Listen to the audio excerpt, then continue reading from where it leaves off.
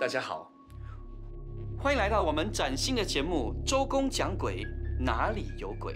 这个节目我们将邀请各行各业的人士，包括艺人、素人，还有特殊行业的人士，来讲述他们的灵异经历。那我姐姐就刚刚好坐在我对面，她要跟我讲话，我要回她的时候，我的半边突然之间僵掉了，麻掉了。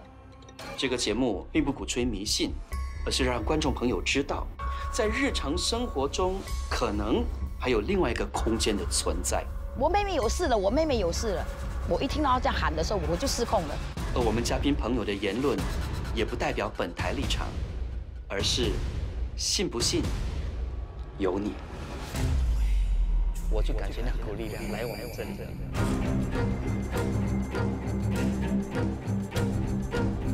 很恶劣的力量。我们马上走，好不好？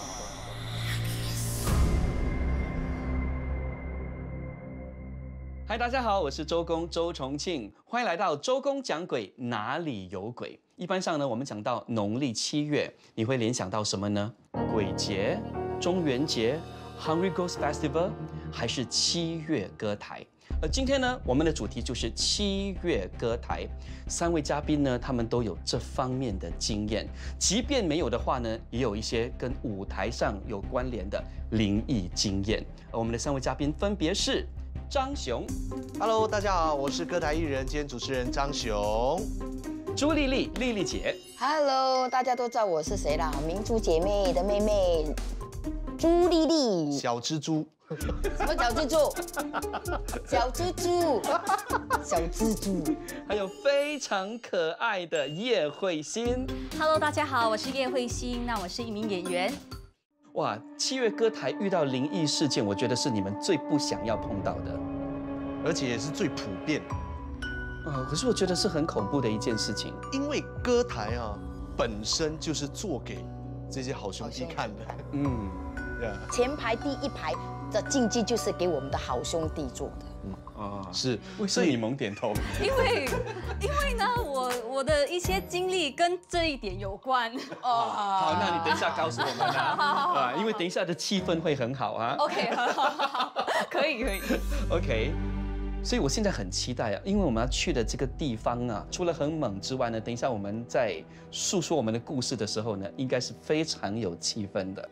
呀，不要说了，因为我一听到，其实我鸡皮疙瘩就已经有在起了。我的毛战，其实我也有一点，真的有一点。我家里有点事，我先走。我想告诉3位啊，在我们的这个摄影棚里头呢，有一个地方是比较猛的。OK， 很巧的是在你的后面。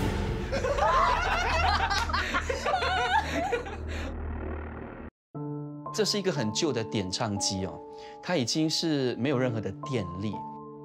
那一天我们在拍完了开场之后，我就站到那边，在跟我们的摄制组讲话，讲到一半呢，点唱机自己旋转，也没有人去摇动它。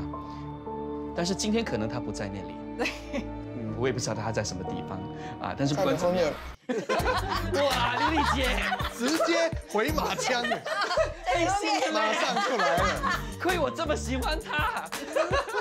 你吓我们吗？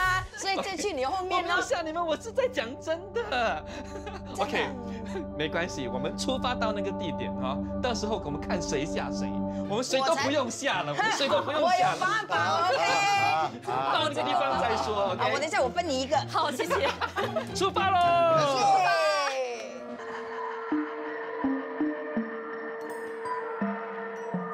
今天的主角人物应该是丽丽姐，所以呢，等一下呢，当丽丽姐在讲故事的时候呢，我们会让丽丽姐呢手上拿着这个仪器。那么这个仪器呢，就是所谓的幽灵感应器。你看，她现在来到了案例，对，来到了这一点。如果它标到红点的话呢，就代表着在我们的四周有灵体的存在。你 OK 吗，丽丽姐？如果你不 OK 的话，我可以一直拿住的。我们现在的所处的地方呢，是全新加坡排名第6最猛的一个地方。七月歌台碰到的灵异事件。慧心，你有故事要和我们分享吗？是，那你拿。我现在有点紧张了，有没有？他有没有在闪？他一直停留在这一边呢，他也没有继续的往前跳，也许就在我们四周吧。也许就在这棵树的地方，又或者是也许就在你后面。又来。好，来慧心，你继续。七月歌台一定就是有一排的椅子在前面，然后是不能坐的，对不对？可是在我非常小的时候，我爷爷就带我去看歌台嘛，因为我那时候还小，然后又特别喜欢看这种表演，就看到有一排椅子就跑过去这样坐下来。然后呢，就我听大人后来跟我讲，哇，就好多人冲来，就把我拉走啊，就说啊不可以啊，你不可以坐在那边。然后他们就在那边一直拜拜，就说小孩子不懂这种事情。对。然后，大家可能也没有想这么多，可是后来听说我回家了之后，过几天，然后就开始生病。病得很严重。对，就是发高烧啊之类的。我妈妈也发现，就是我的行为举止就有一点怪怪的。可是你不记得这件事？我不记得，因为那时候发生的我还很小。后来他们就去祈福，然后去讨了什么水给我冲凉什么之类的。花水吧。应该是。然后后来听说，就因为这样子，我就好了。后来就是从我的父母那边听到的时候，我就。真的吗？有这件事情吗？因为我太小，我根本不记得。可是后来听到的时候，我就觉得，哇，其实挺恐怖的。是，对。所以第一排不能坐，这不是开玩笑的。不是开玩笑的，真的不可以坐。前面那一排的原意呢，本来做七月歌台就是要给我们的好兄弟做看的。OK， 我们再让丽丽姐呢和我们分享这个故事之前，这个东西又回来我这边。我们先来放松一下。今天为什么张雄会来？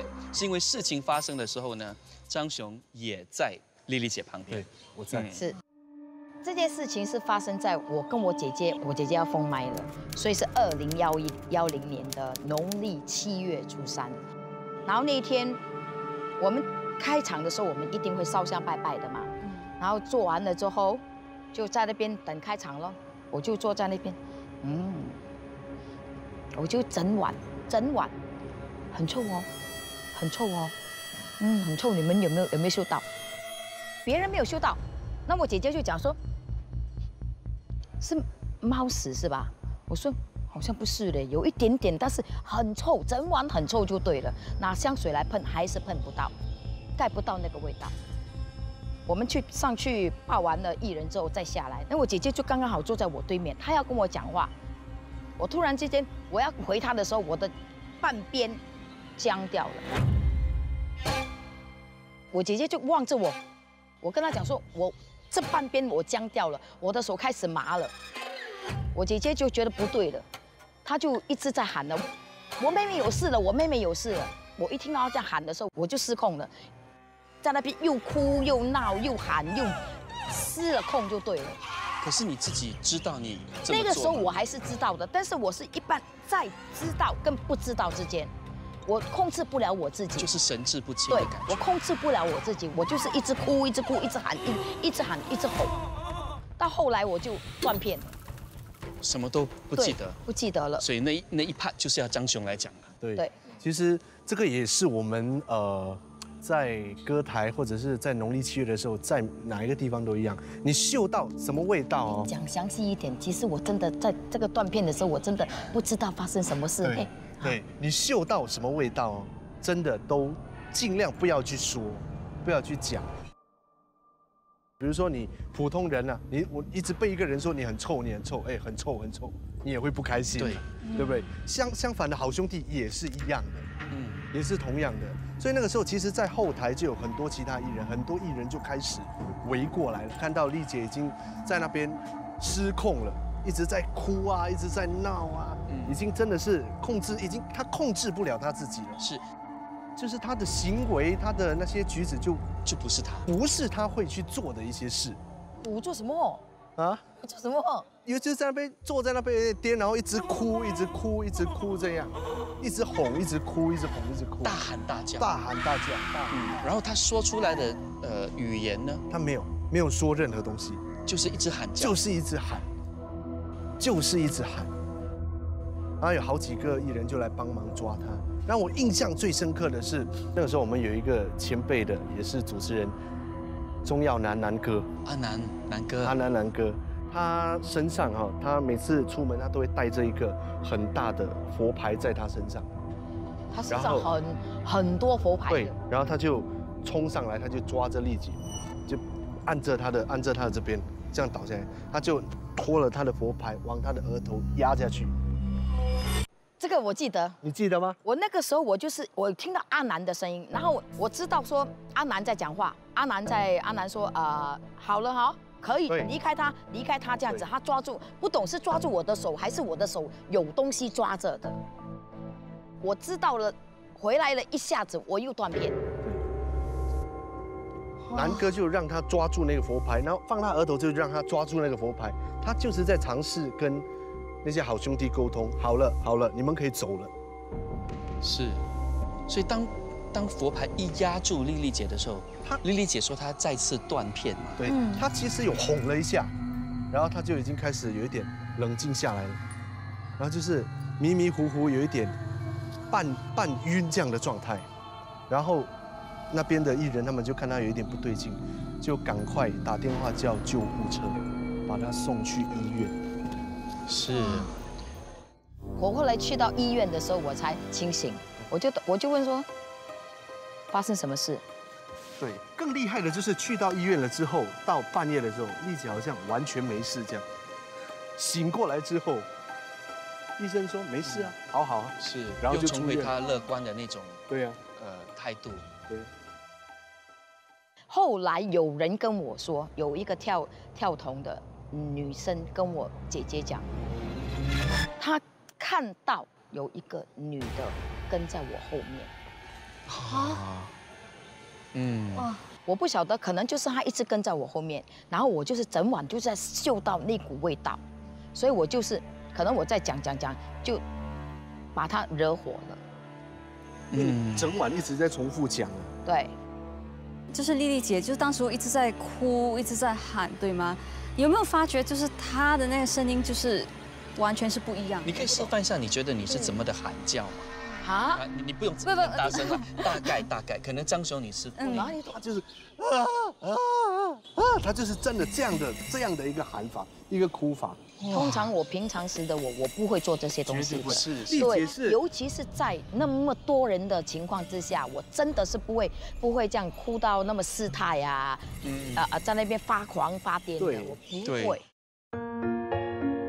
我想问一下莉莉姐啊，就是每一年要唱那么多台的歌台，有没有一些台是你完全不会考虑去接的？以前有，现在没有。以前啊，是怎么样的台你不接？就是要去坟场唱歌。坟场会搭台吗？会，有很多。有一些庙宇，他们就是为了要给那些好兄弟啊，在7月的时候，就说算是做一件好事。对，做一件好事。我们叫功德。他们就会去坟场哦，真的是在那边哦摆宴席。真的。是真的火锅开2桌、3桌这样。对啊，还有那些大屋子啦，很多的金银纸，然后我们就会被邀请去那边唱歌给他们听。所以以前莉莉姐你是不接，因为我没有那个胆量去到那种地方唱歌，我觉得很恐怖。而且那个表演模式是不一样的。普通的歌台啊，我们会有访问啦，会有 talk show 啦，会介绍歌星，在那里唱歌是没有，我们也不会去报歌星的名字。就一个接一个去唱就好了。因为他们说，在坟场那种地方，不要报自己的名字，要不然等一下他们来找你。对，是这样。你知道啊，你有没有发现？莉莉姐啊，讲故事的时候是有画面的。是，呀，我们要趁着现在呢这个氛围还在的时候呢，我们去做一下所谓的探灵，好不好？就在对面嘛，我们就到对面去走一走，你们 OK 吗？你有去吗？我当然要去。你没有去，我不要去。要死，我们大家一起死。不要这样子啦！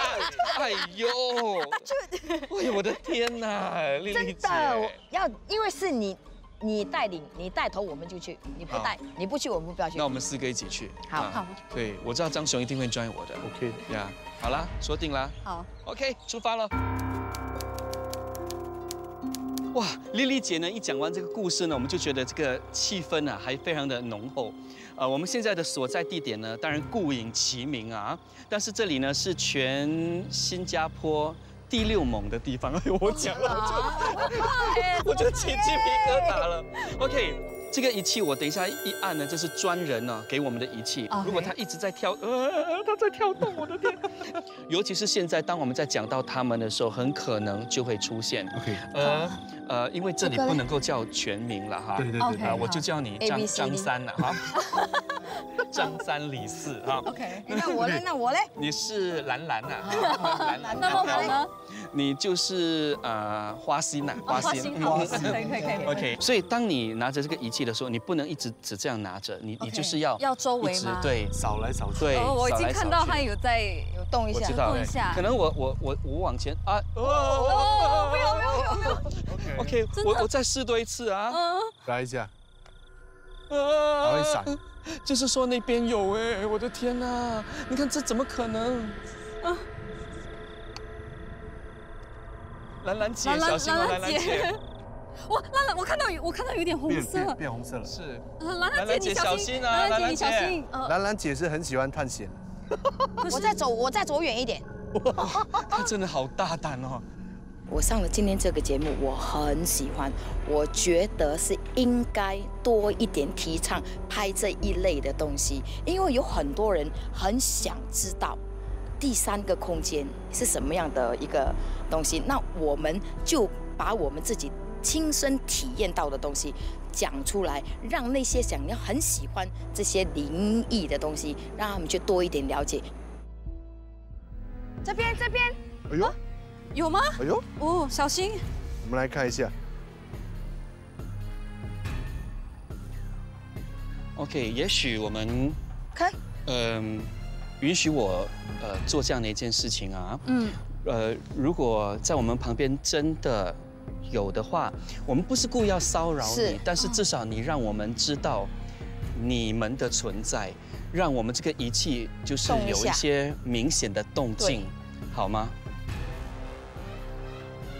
OK， 我再往前几步，你们让我真的哦，你们让我感觉到好吗？感谢你们，因为至少我们要知道说，是不是真的另外一个空间存在着。这边，哇，这边你看我的手在抖了，我的毛孔在颤。我知道，你要我拿吗？兰姐，还是我换我拿吧。我其实是相信有这些东西，但我一直以来就觉得我不要去刻意去提来，然后。 来上这个节目的时候，就是跟嘉宾一起在聊的时候，会一直有这种毛骨悚然，有时候会有鸡皮疙瘩的感觉。但是现在已经好像恢复平静了，是，所以可能他也不想要我们骚扰干扰他们，是，他让我们刚验证了一下，对，那一刹那之后，他就觉得应该就这样。我们也应该 back up 了，那我们快点回去吧，回去吧。 原路回去吧。OK， 是一个人。吓到我，然后又顺便吓到我们，而且用白色衣服这样飘过，我的天哪 ！OK， 好，大家小心啊！有，来给镜头看一下。刚才，这边 OK， 这还好，可能就是路过。如果他真的在我们前面的话，他会整个变红色的。对。 如果他在我们前面的，宁可信其有，不可信其无，还是有这些东西存在的。你没有碰过的时候，可能你会半信半疑；可是当你碰到的时候，你就会真的相信它是存在的。哇，来到这边呢，张三拿着这个仪器，你现在有什么特别的感觉？因为他去到红点哎，而且这个地方就是刚才我们烧金银纸的地方，也就是说。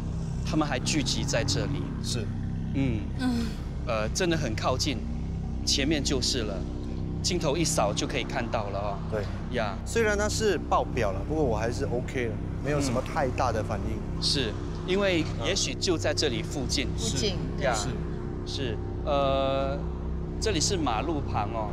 我有预感，也许这边曾经发生过一些意外，还是什么之类的。今天呢，拍摄节目的时候，我发现了一个现象，只要你就是懂得尊重他们，讲话呢恭恭敬敬，他们真的是会应你所求。我很大胆的去要求说，希望说我们的节目可以更精彩，你可不可以出现一下，让我们的那个探测器有一些动静？讲完之后呢，探测器就立刻有反应了。大家可能很难想象哦，现在已经是午夜12点多了。人家常说哦，午夜12点啊，就是鬼门关大开。我看我们尽早离开这个地方吧。是，我觉得越来越冷了啊。所以下个星期我们的节目呢会更加的精彩，不要错过。周公讲鬼，哪里有鬼？